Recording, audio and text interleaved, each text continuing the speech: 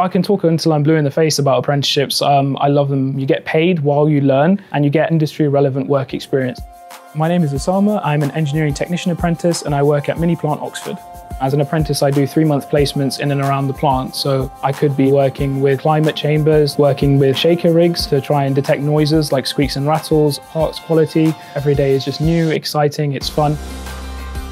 We've got the recent contract to build the electric Mini here, and that's some really exciting stuff that you get to work with. I chose an apprenticeship because it gives the best of all worlds, really. I'm able to do a 4-year degree as well as do training and industrial experience. You get paid while doing it, and my degree is also funded fully by the company. As part of the job, we actually get to go on something called a car scheme. I had a 1 Series initially, I switched to a Mini Cooper D, and then I moved to a 2 Series. It's a great perk of the job. In terms of my future career goals, I could do anything.